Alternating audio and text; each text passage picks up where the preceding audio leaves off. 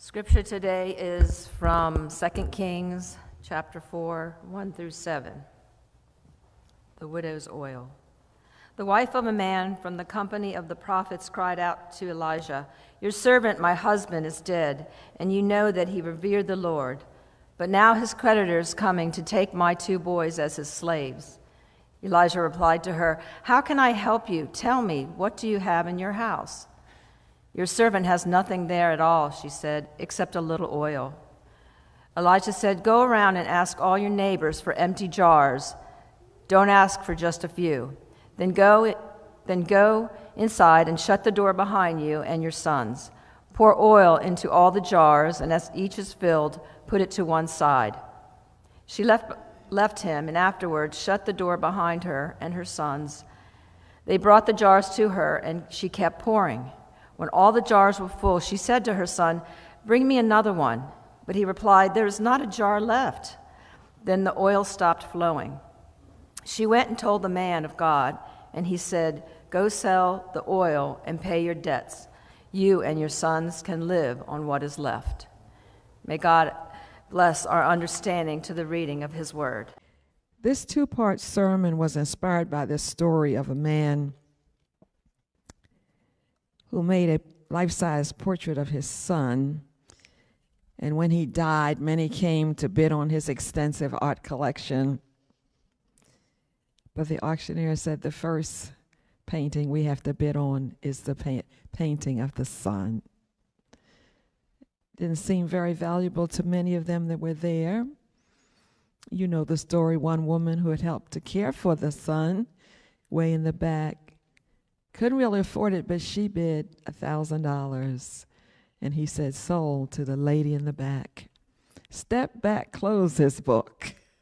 Said, "And ladies and gentlemen, now the auction is over, because the owner also stipulated that whoever gets the son gets everything."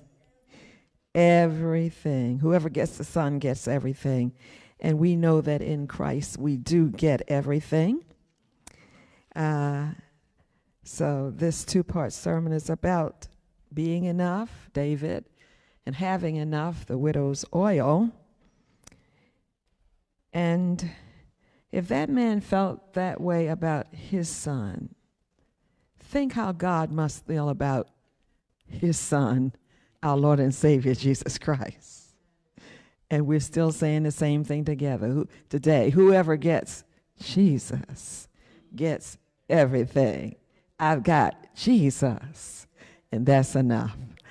Thank God I'm in a Jesus church this morning. Amen. I'm so happy to have Caleb play for us. So fond of him and his dad being with us. Reverend Date surprised me this morning. Good to see you. Good to see everybody. Elder Donna, I hadn't seen her in a while.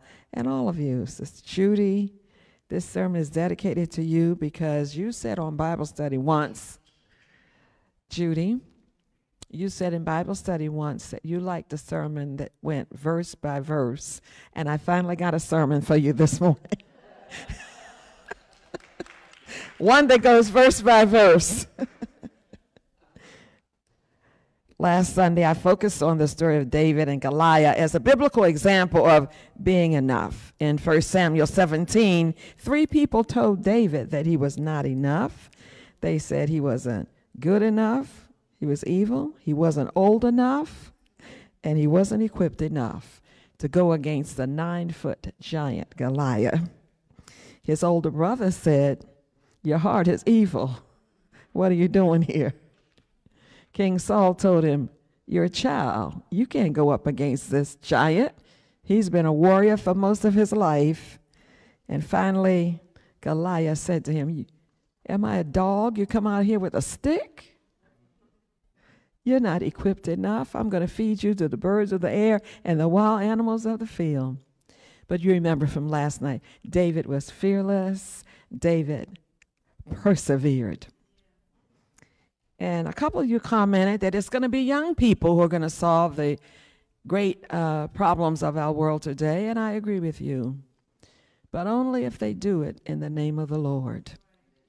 And our challenge is how to reach and teach the faith to future generations. I'm glad we do have a few kids in the back, Anna's kids. And I'm glad Caleb is here. We got a few young people. Last Sunday, I had Reverend Bev's niece here to talk to. But I like talking to young people because I think it is going to take them, like a young David, probably a teenager when he did this. But we must find a way to let them know that the way into the kingdom is through Jesus Christ. And I told you I wasn't quite finished that sermon because I wanted to come back to that stone. David used a stone, one stone and a slingshot to slay the enemy and to get the victory. This stone prefigures and represents Christ. Listen to Daniel 2:35. But the stone that struck the statue became a great mountain and filled the whole earth. Verse 44. And in the days of those kings, the God of heaven will set up a kingdom that shall not be destroyed, nor shall this kingdom be left to another people. It shall crush all these kingdoms and bring them to an end, and it shall stand forever. And I hear the Lord's Messiah, and he shall reign forever and ever. His kingdom is without end. And that kingdom is the kingdom of Jesus Christ, the kingdom of God and its righteousness. Sometimes we call it the kingdom of heaven. Therefore, we must teach and convince the youth of today that only what they do for Christ will last. And if we do, and if they believe, they will slay giants and they will overcome evil. Praise God for it. Amen. I believe it's going to happen. Amen. But today I want to turn my attention to another representation of Christ and his kingdom. It's the pouring of the widow's oil in 2 Kings 4.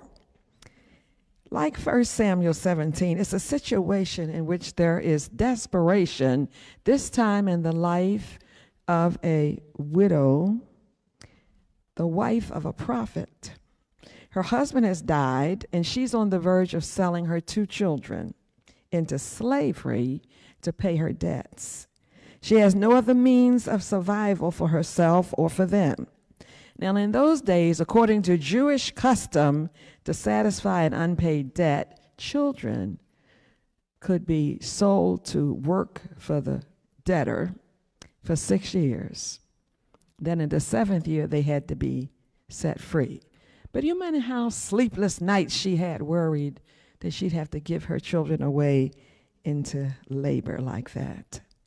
Regrettably, she saw no other way out. But let's go line by line. 2 Kings 4:1. Now the wife of a member of the company of the prophets cried to Elisha, your servant, my husband, is dead, and you know your servant feared the Lord. But a creditor has come to take my 2 children as slaves. Here she invokes her husband's name because he was a student of Elisha, a prophet. He's part of his school of the prophets. Now, no teacher expects your student or mentee to die before you do. So she's appealing to him as his mentor.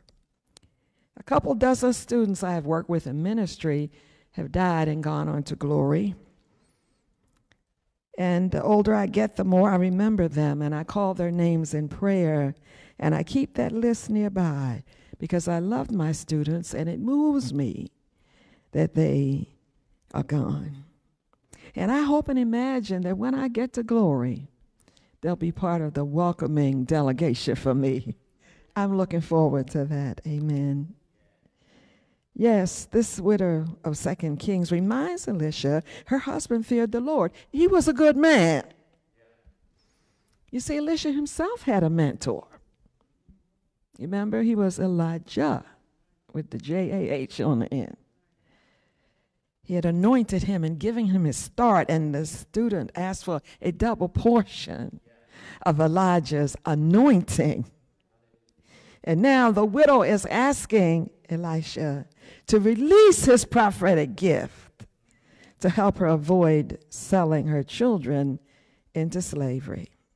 You know, God sends the prophets to illuminate the situation and to show us the way out. Amen. Praise God.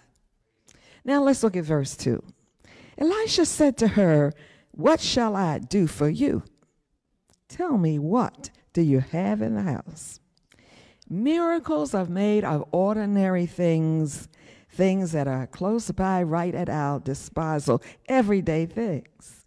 Today, we need to see what's in our house that God can use to change the world for good. It could be a stick in your hand, like Moses. It could be 2 fish and 5 loaves of bread, like a boy's lunch. Amen. It could be a simple meal like the Lord's Supper. Yeah. It could be a stone. Thank you. It could be your youngest son, like David. It could be your cousin, like Esther. Somebody in your house that's going to save the nation. So think about it. It's important. What do you have in your house? And she answered, "Your servant has nothing in the house except a jar of oil." It could have been like cooking oil, you know, we kept on the stove after we cooked the bacon. There was a jar. Who remembers? It was tin. It was a tin can in my household. Hallelujah. Or it could have been the anointing oil that her husband used, like when Samuel came to anoint Saul or to anoint David. The oil. It was the only thing left, but it was going to be more than enough. More than enough. It's not what you lost, my friends. It's what do you have left. Look in your house. Go home and look in your house. Take a look. Something in there that God can use. Hallelujah. And now the verse 3. Elisha said, "Go outside, borrow vessels from all your neighbors, empty vessels, and not just a few."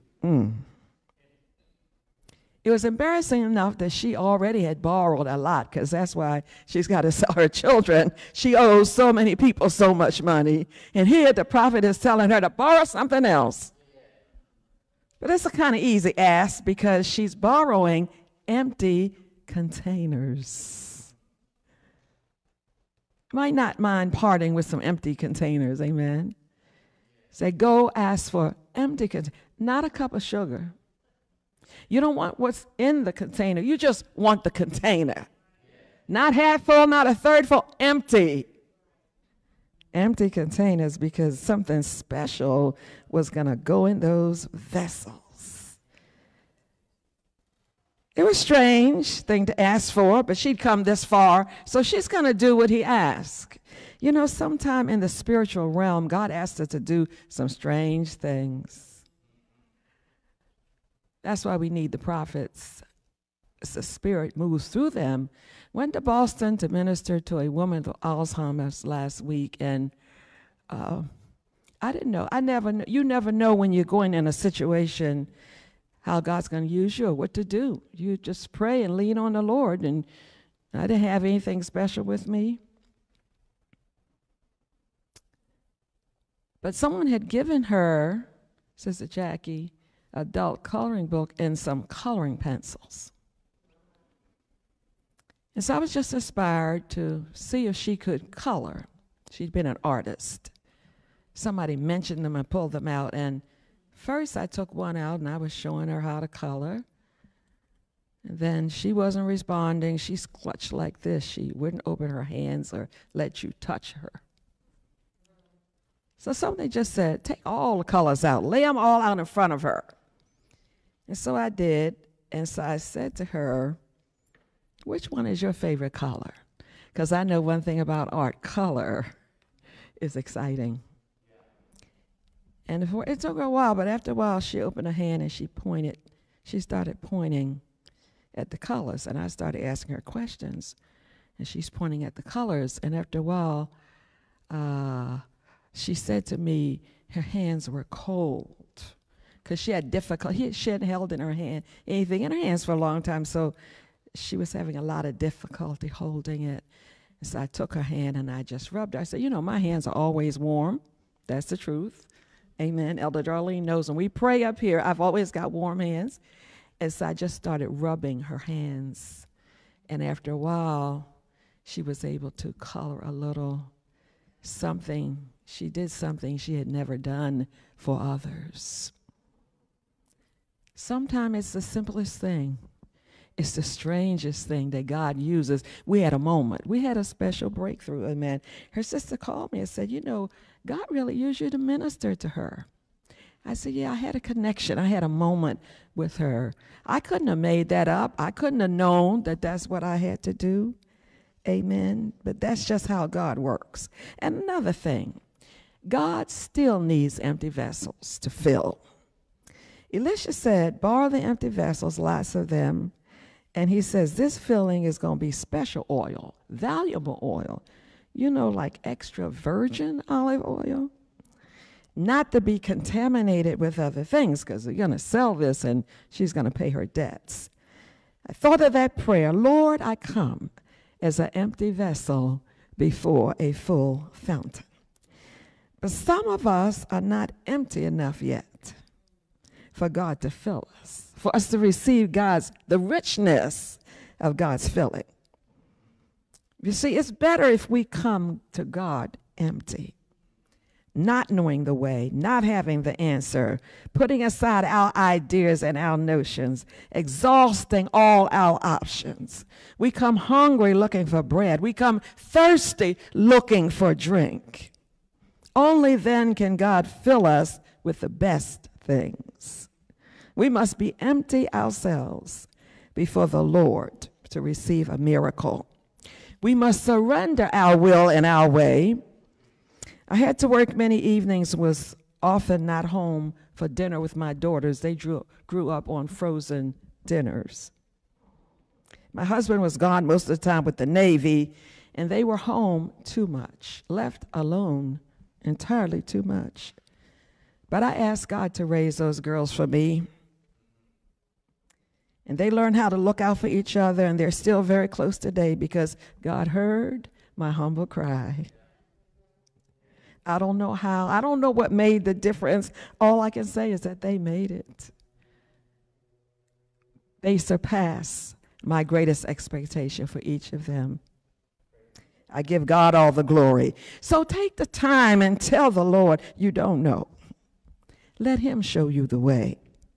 Some of us are too full of ourselves. It's only when we have a void, an abyss of need, that God will work in our lives. When sleep won't resolve the problem, when we're drained, when we've had sleepless nights, when energy is gone, hope is waning, when we're broken and empty vessels, then God will fill us and use us. So on verse 4, Elijah continued, then go in, shut the door behind you and your children, start pouring into all these vessels. Each one is full. When it's full, set it aside. So she left him and shut the door behind her and her children. They kept bringing vessels to her, and she kept pouring. And when the vessels were full, she said to her son, bring me another vessel. But he said to her, there are no more. Then the oil stopped flowing. Can you imagine this woman just pouring? I wonder why the prophet told her to shut the door. You got any ideas on that? I have some. It's only conjecture. You ever in the country and somebody says, shut the door? Don't hear that in the city much. But in the country, you hear a lot, shut the door. Think that's homework, or that's something you can talk. I got some. Let's swap ideas on why he told her to shut the door. I don't have time to really extrapolate on that. But she kept pouring, and as she poured from vessel to vessel, the oil did not run out. And I thought of how she was asking, and God was giving. She was seeking, and God was helping her find. She was knocking, and the door was being opened in that hour. How do you think she felt? It's just more and more oil just came out of this jar, this vial. It just never stopped. Well, you see, it too is a representation of Christ, a limitless pouring out.